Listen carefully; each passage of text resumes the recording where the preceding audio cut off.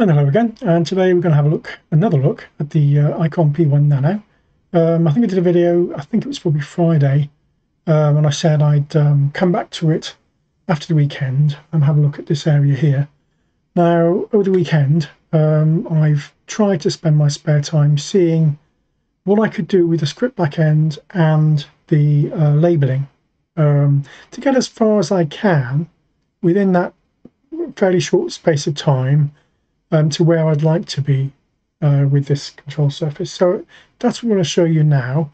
There's some good things, there's some bad things. I've discovered a few things. The picture on the left there that you're looking at is from the user manual, and obviously on the right is my video. They look like they're almost different devices, but they're not. It's very difficult with lighting to get it so that you have any chance at all of reading the displays on the actual control surface. I probably need to get a better camera. This is the manual. Let's just make that. And I thought I'd bring this up because there's a lot of information in here. So if you are thinking of getting hold of this control surface, it's probably worth downloading this. And I'll put the link to download the manual, which is obviously free. And you can do so before you buy the control surface to see whether it suits you. And there's some specific information about all the different doors that are supported. So you don't necessarily have to have FL Studio, but if you do, that's really what today is probably more about.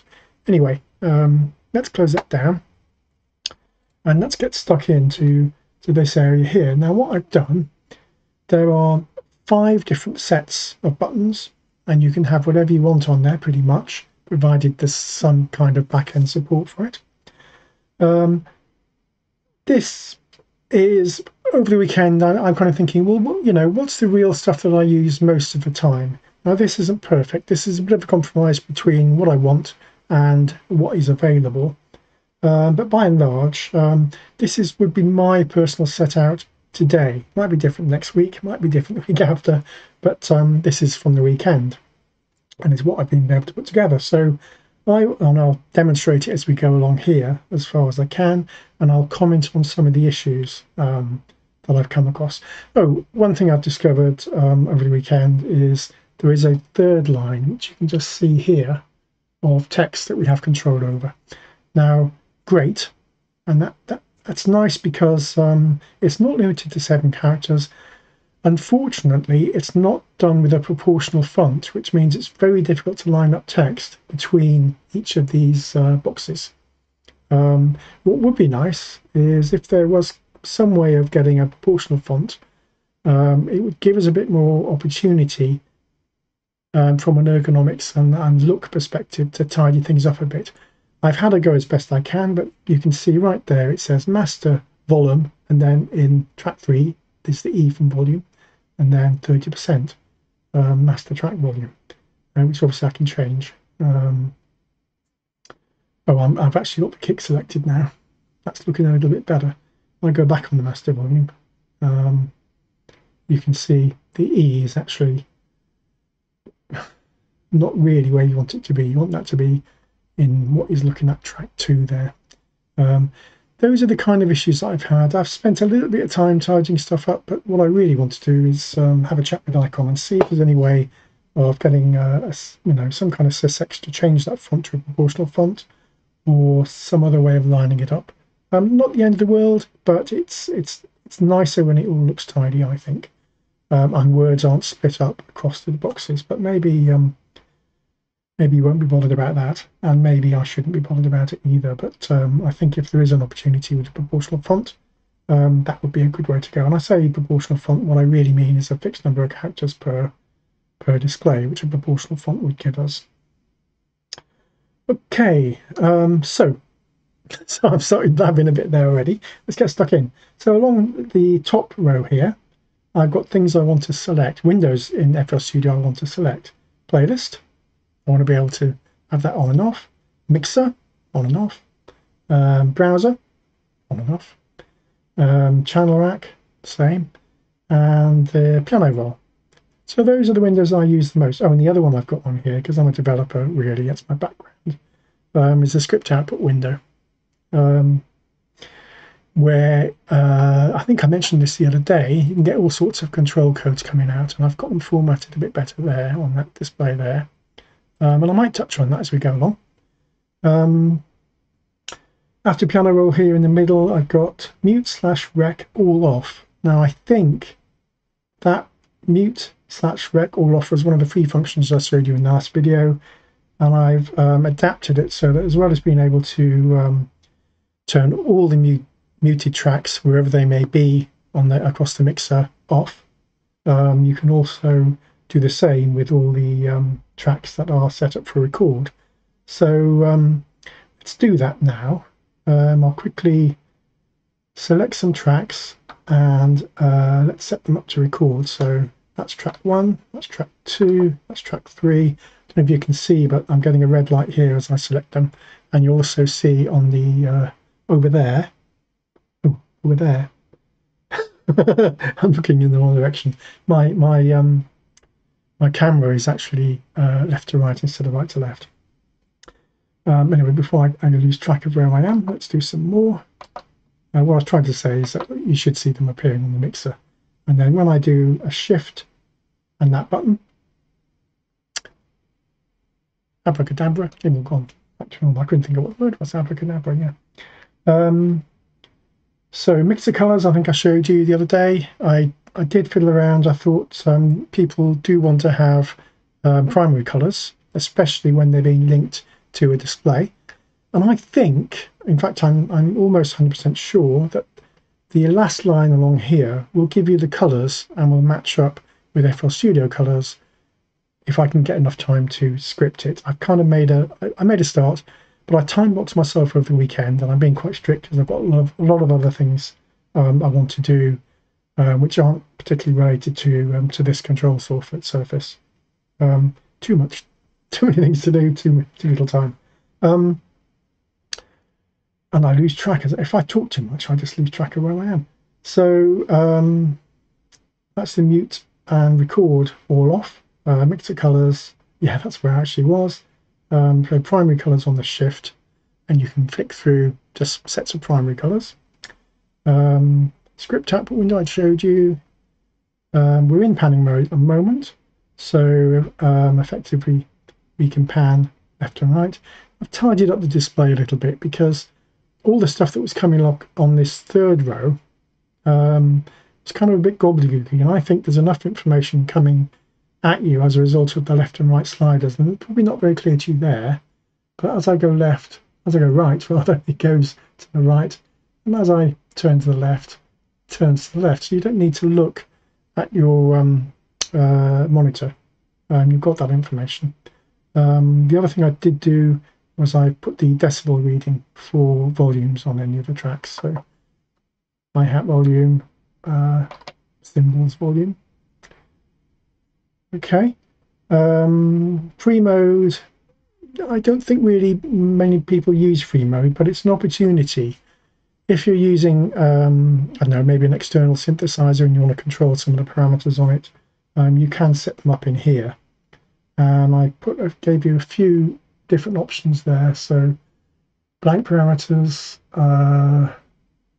Xenology style parameters, generic parameters, and common parameters. But basically, you can have anything you want in there. I just that was the first. Those are the things that came off the top of my head. EQs. This relates to the FL Studio EQ on the mixer, to the right of the mixer. So just in the middle of the screen at the bottom, more or less. And so if we start fiddling, you'll see the wave shape of the EQ changing as relevant to whichever is set up here. And they are changing. You probably can't see them. That first one was the most noticeable, I think, wasn't it? So you've got control over the basic EQ for every track. With that, effects, not used that much. Let's go to a track with a few more effects on it, and I'll take a shortcut to track 12 because it has what, how many? There's 8 there at least, isn't there? So what you get with this is just basically the level of the parameter.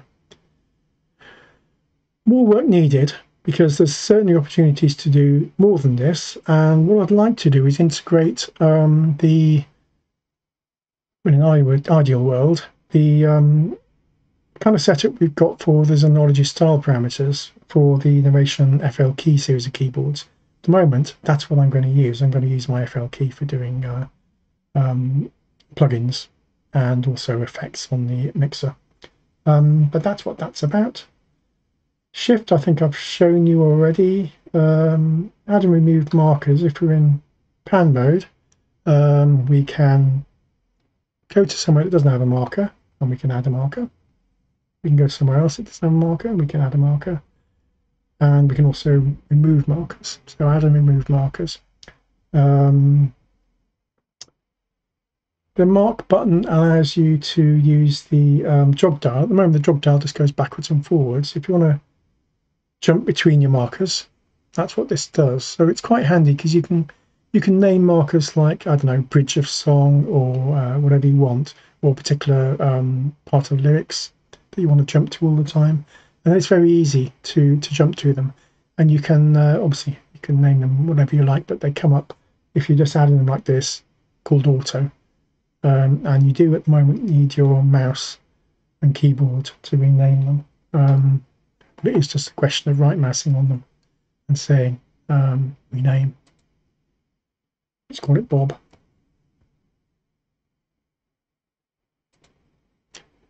And generally, when I did look at this, it's going to be fairly easy to put the name of the marker coming up on the third level of the display. I haven't done that because I've run out of time. As I said, I did time box myself. And the last one there is an escape key. And that's really about closing any window down that comes up that you have currently focused. So if I want to close down the mixer, say, I've just focused the mixer, there I am closing it down. Let's bring it back with the button.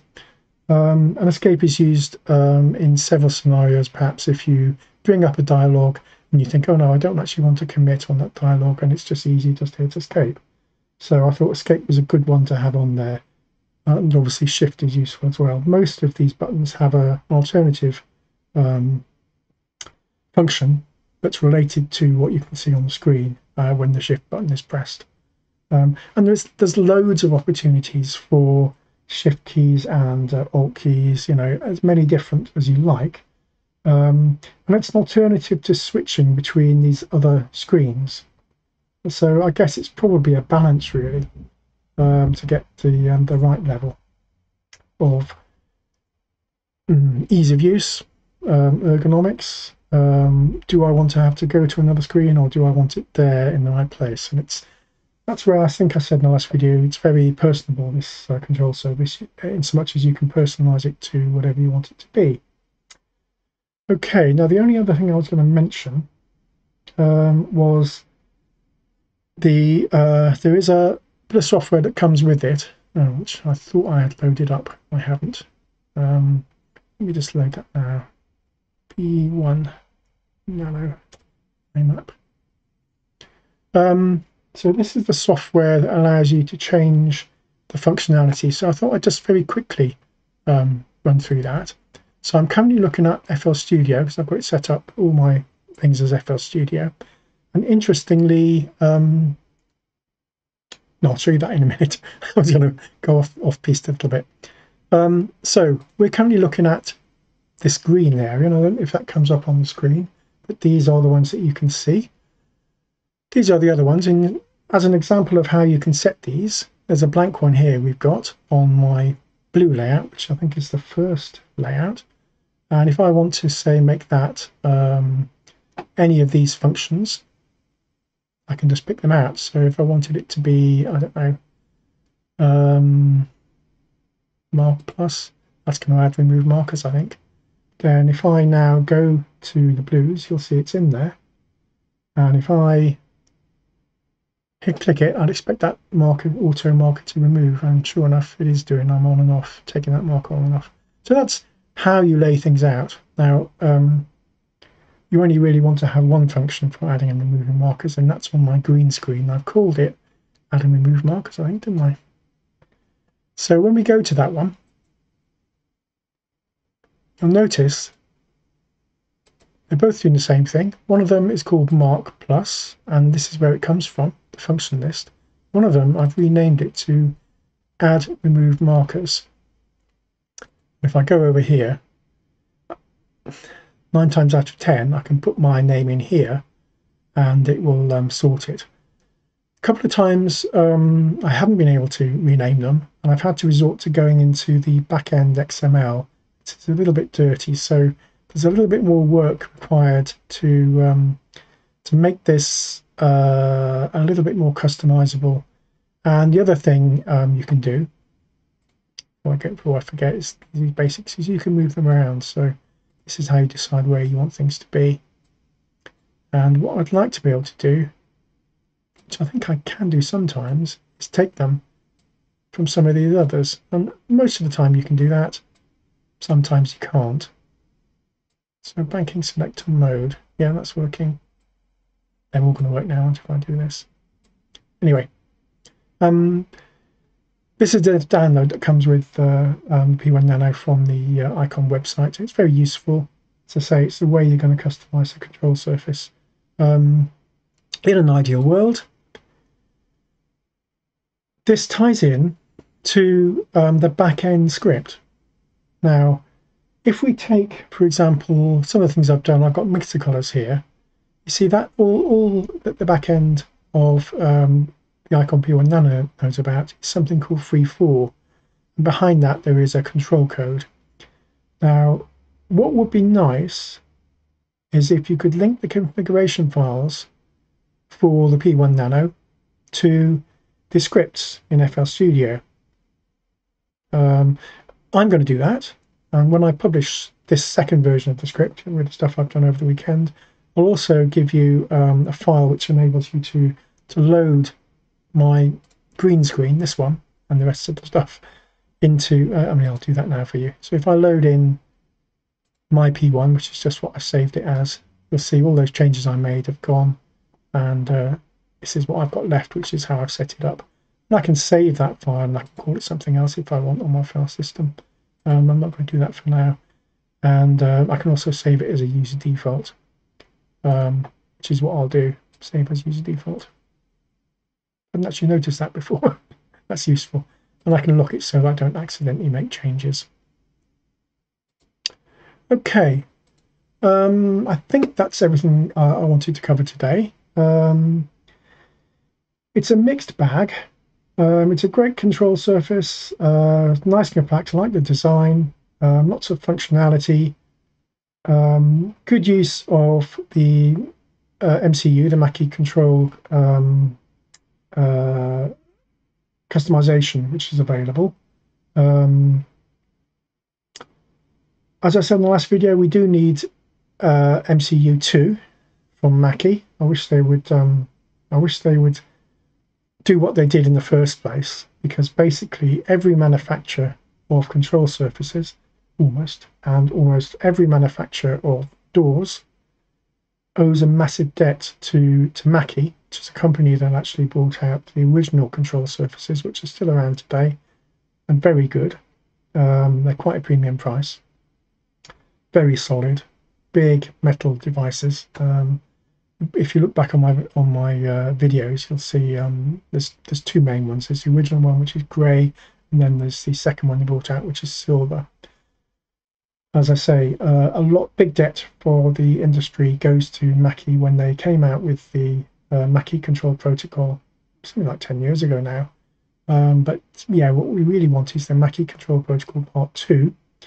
And as I say, Mackie are probably the only company. Maybe Apple could do it, I don't know, but other companies have had a go and had limited success.